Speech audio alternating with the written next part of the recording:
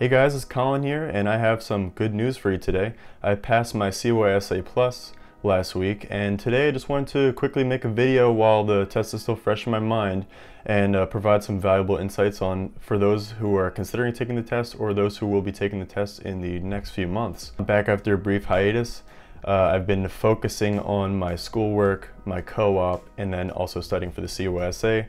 Now that my classes are done and I have passed the CySA, I'm going to be putting some more effort back into my YouTube channel, and I'm going to be creating more valuable content for you all. So look forward for that and keep those notifications on for the subscribers. So let's get right into it. I was really nervous for this test because I had studied for it for such a long time. I knew how much effort I had put into it, so I really wanted to make sure that I was going to pass it on my first attempt. It also didn't help that everyone at my work knew that I was going to be taking that exam on that day. So, today I'm going to be talking about some of my study tips, some of the resources I used, and also some of the test day tips, because this is some really valuable information that I haven't seen out there on the internet. And some of the biggest gains can be actually made from just coming into the test with a clean head. So I used the Cybex CySA book. I also used the Cybex CySA practice exam book, and then I used a Pluralsight course. All of these are going to be linked down in the subscription. The two of the books will be linked on Amazon, and then also in the description will be a 10-day Pluralsight free trial. So definitely, if you're interested in the video series that I watched, check it out. You'll get 10 days on Pluralsight for free. So definitely consider that. So now let's talk about my test taking, or my studying strategy.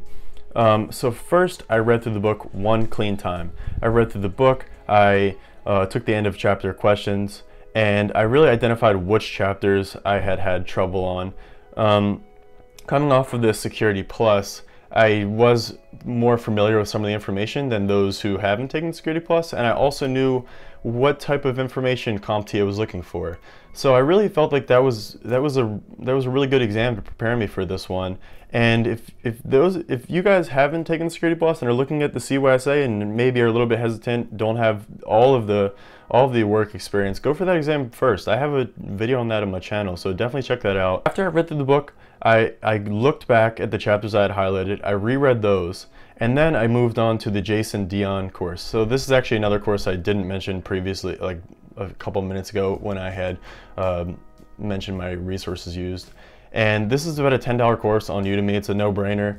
It really follows the book word for word, and this is the great way to reinforce this information after you have read the book. Or if you're better with videos, I would recommend watching this before reading the book. And in addition, it's also got a practice exam, and you have some slides that are provided. So this is a great idea to really focus on the information that's going to be on the test. But after just saying this, I really do want to stress that you want to study to not just pass the exam, but you want to study to know the information, have this information resonate, because we are going to be cybersecurity analysts coming off this exam. If you're not already, you're looking to get in that career field, and you don't want to just do a brain dump on the exam, pass the exam, and then your first day of work have no idea how to do anything and have this exam to show for all of your effort. So you really want to come out of that with some good information in your head. After watching the Jason Dion course, I went back, read the book again. This time I felt really comfortable. I also went and highlighted some more. So each pass through I highlighted with a different set of colors, and I ended up going through it 3 passes. So most of the words in the book are highlighted, and this really helped me out actually. Then I started on the Pluralsight course by Dale Meredith. This is a very long course, and I would recommend this course if you're more of a beginner going into it. There's a lot of useful information in the course, but it's also a 20+ hour course. So I would recommend just maybe trying out the 10-day trial and looking through the course. It's broken up into maybe 5 or 6 sub-courses, and just take those sub-courses. So for example, there's one like secure software development, there's one there's a compliance one. So if those are your weak areas, I would definitely just recommend checking out the smaller courses within the big CySA course. After that, I moved on to taking the practice exams, and this is where I circle back to the Cybex practice exam book. There are 1,000 questions in this book, so I mean, I'm sure it's gonna take a very long time to go through all of them. I went through a majority of them actually, and I'm gonna link in the description, maybe do a video about this, but I actually ended up finding out towards the end of my CoSA studies that all these questions were available online.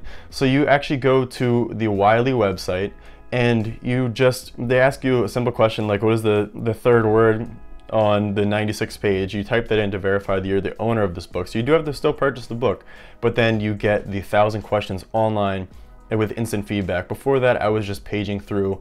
I'd have to go front to back to reference all my questions, and it wasn't as organized because after you do all the practice exams online, it'll tell you which you have wrong, which you have bookmarked, so then you can go back and circle back to those ones.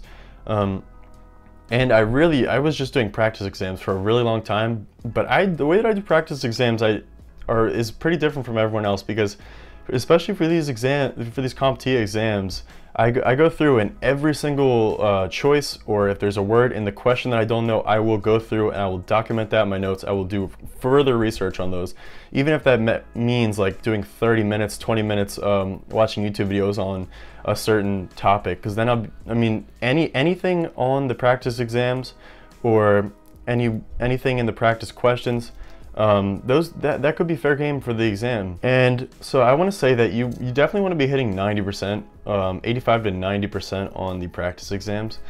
And anything you get wrong, just circle back, mark it, and really understand exactly why you got wrong.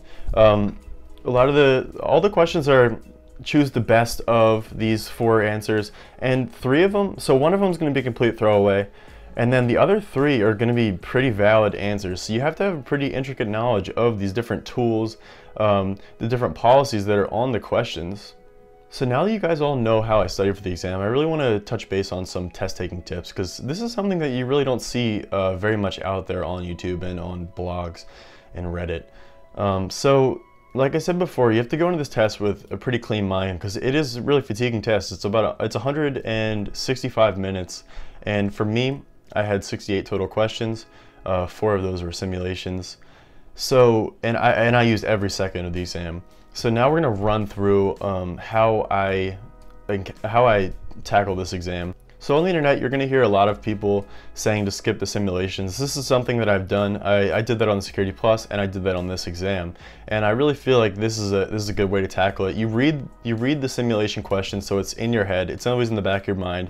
Any question that you come across in the multiple choice that could support the simulation could glean some information that could be valuable later on. And also, you just don't want to tire yourself out, because these simulations can be pretty tough. So I worked through all of the questions, and I want to tell you something that's pretty interesting. So I had gone through 20 questions. I was 20 questions in, and I honestly thought that I had failed at that point. I had starred most of the questions. In these exams, you're allowed to star them and circle back. And I was really worried.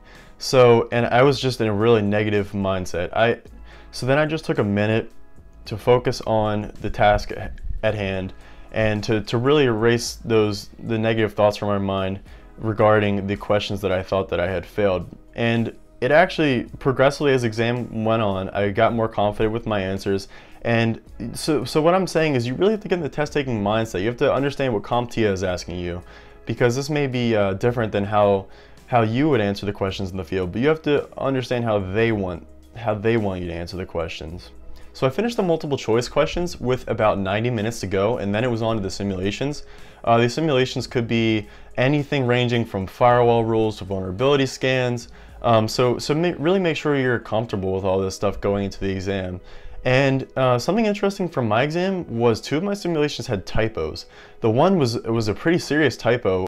So they were asking a question about an asset that was on the network that wasn't even on the diagram. So that's definitely something to consider. If you have this question, just make sure to focus on the network diagram, not exactly the number, because this could throw you off and waste a lot of your time. So after the simulations, I was feeling a lot better. I was in definitely a better state of mind. And then I had enough time to where I went through all of the multiple choice again. This was definitely a lifesaver for me. I finished with about 5 to 10 minutes left. I took, out of that time, I just relaxed and went back of the ones that I had that were still starred. I didn't change any of them because I at this point I wanted to go. I didn't really want to change it to the wrong answer at the last second on a whim. And then as the last minute approached, I was really nervous still at this point. It really got to my head. I was like, if I didn't pass this, everyone at work's gonna know. So you really don't want to focus on that.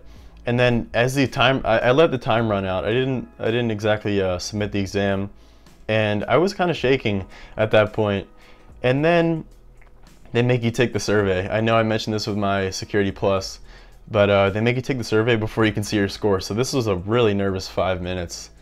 And I was like, oh my gosh. Some of the survey questions, I was like, I should just answer the quickest one just to get through to my exam score. And at this point, because like I said before, I still didn't know if I had passed. And then I clicked submit, and I saw my score. It was at 823, which is much higher than the 750 that is necessary. So I was really blown away. I was ecstatic, but I was in a silent testing room, so I had to keep it to myself. But yeah, I hope this little story helps you guys pass this exam. And if you're interested in more videos like this, I'm definitely going to be getting back to posting now that I'm finished my classes and I'm finished the CySA. I'm still working my co-op. I'm going to definitely be providing some updates on that, possibly some vlogs down the road, and stick around to see what my next plan is, because I'm already looking forward to finding the next certification after the CySA. Thanks so much for checking out my video, and please stick with me. I'm going to be uploading in a much more timely fashion from now on.